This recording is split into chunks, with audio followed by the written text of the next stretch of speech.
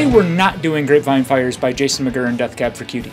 It's a great groove that's deserved of its accolades, but we've actually already done it on Groove of the Month back when it was just a blog post, and, you know, everyone's done it anyway. So today we're going to look at another McGerr masterpiece, the cool component groove for the verse from Cath, on the same record as Grapevine Fires, Narrow Stairs. This groove starts with a set of 16th notes splitting between double stops on the rack and floor tom on the 1 and, filling in with the kick on the E and Then there's a flam on snare on count 2 and ride bell on 2 and. The kick starts a run there playing on 2 and 3 and 3 and. On 3 and 3 and, McGerr hits the open hi-hat and closes it on count 4 with another snare flam.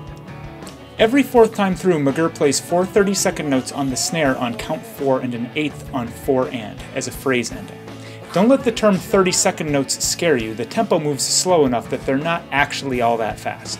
To add another level of complexity, he stomps his hi-hat foot in running eighth notes except for counts 3 and 3 and to allow for the hi-hat opening in the groove.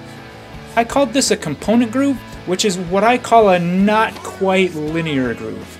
Linear grooves, strictly speaking, have only one thing hitting at a time, the idea being that you create a groove out of a lot of little pieces.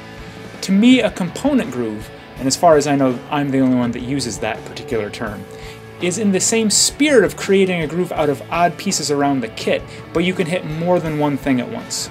For most purposes, playing strictly linearly is there to give you ideas. Component grooves are much more common.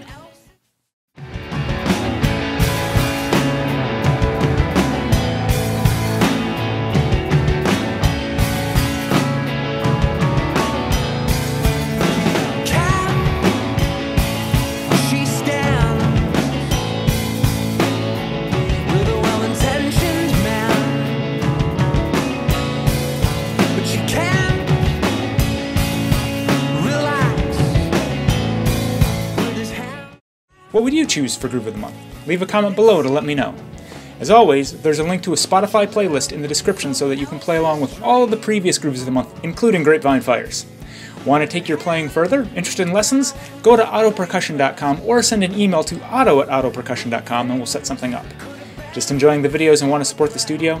Well, there's a link in the description so you can do that too. Every little bit helps. Thank you much. And thanks for watching. Let's hit it. You close the door.